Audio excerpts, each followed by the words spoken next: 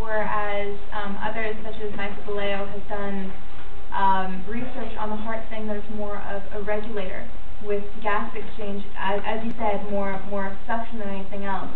How do you feel about the idea of you saying it's a brake and someone else saying it's a regulator? Everybody can hear that. Did everybody hear that? No. That Frank described the heart as a brake, and the question is, how is that in relation to Michael DeLeo's work, where he has put forward that the heart is a regulator? Yeah.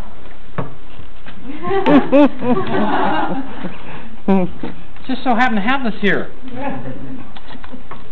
So let's find a regulator in this form. I put this into water and start it. We'll see what this does, this seven-sided form does. You'll see that it starts the vortex right away. Now the vortex will go down into the form, and it will work itself way down to the very tip. That's why the apex of the heart is taper thin, because the vortex won't go down all the way. Now, what regulates the vortex speed is the circle that's forming at the very top, and you'll see why. See what happens when you go too fast? It will spurt out to the side. And it's spurting out to the side because the form won't allow it to get any bigger. So the form is regulating the vortex. Okay, it is also braking it so that it can't go down too far and the vortex doesn't get too strong, and it's balancing it, and of course braking is regulating. The heart is really a regulator. It is a brake. It's not a pump. It doesn't pump. The blood runs through it in a vortex that's basically generated from the periphery. Our blood circulates not because of pressure, but because of suction. The periphery is why our blood is moving the way it does, not the center. Not the center part in the middle of the heart. It's not a pump. So this research is the first time it can actually say that the heart is not a pump. And Pfeiffer, in his lecture, in his heart lecture, says, right here, he says that, if I could find it, he said that, no, I thought it was closer here. I might be able to find it, maybe I can't. But he said in the end here, that he said that we can't just go around quoting Rudolf Steiner. Okay, what we have to do, okay, is do the work. Okay, and we have to just not talk about heart thinking. We have to wait until we have something, some kind of research that shows what the heart is actually doing. Okay, so luckily we got a start that I hope young people will take up. Because I just got a little start here. And I can't do all this myself. I can't do it. So I'm hoping that other people will take it up because it's really cool. It's really fun. And if I take this little guy right here, this is the first start of it. If I take this guy, it's a little tulip. I call it a tulip. It's a seven-sided form that I extended out into a sphere. And this little guy will implode. Not explode, but implode.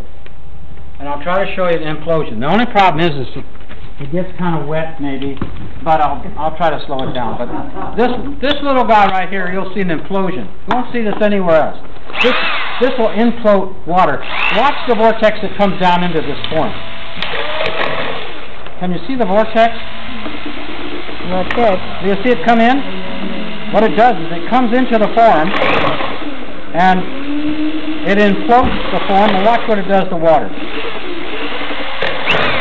It completely, that's amazing power. Just from a little drill. That's known as implosion. So imagine, this is all tokenizing of water, which we're all trying to do, in biodynamics. Right here. Look how little this is. This is just electric drill. The vortex is still and there. And this is based on seven-sided form. Look at this. Wait a sec, the vortex is still there. Oh yeah, now you can see a vortex going. Now what's really interesting is if you photograph that, there are three vortexes. When I stop this, there are three vortexes and they're spinning. That's what happens in the human heart. There are three vortexes. And Dr. Pettigrew said in the 1850s that out of the aorta, there are three vortexes. Now, I'll tell you another thing that's really cool. If I take this form, which has the aorta in it, and that's a real artificial heart aorta valve that I found on the internet. If I put the aortic arch, it has an arch like this. You know that? If you study the heart, you'll see that the aorta comes out in an arch like this, and it goes down and it veins up to the top. Okay, every single time the heart beats, okay, if I put pressure into a hose, what does it do? It straightens out, doesn't it? Every time the heart beats, the aorta does this.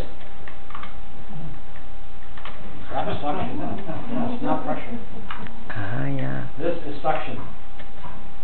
So the blood is not being pumped out of the heart. It's being sucked out. And the reason the muscles are so thick, which I showed, the reason they're so thick is not to get the blood out, but to keep it in. Because what happens in the heart is that 50% of the time, 50% of the blood is held in the heart at all times. And what keeps that blood in there, what keeps 50% of the blood in our heart all the time? The muscles. It doesn't push it out, it keeps it back. Because the suction here is measured up to 10 Gs. 1 G is when you put your hand over the bathtub. Imagine doubling or going 10 times stronger. Even in an aircraft, when it goes off into a dive, I think 7 Gs will pass out. This is 10 Gs coming out of the heart. So all the suction is coming out, okay, and the heart is trying to keep 50% of it back. And this part here is paper thin. And if this was under pressure, this would be the first thing that blew out like a inner tube. This would just balloon right out, and it doesn't. That's because the vortex doesn't get down all the way, because of this circle right here in the saw and the water. You know, I can keep talking and talking.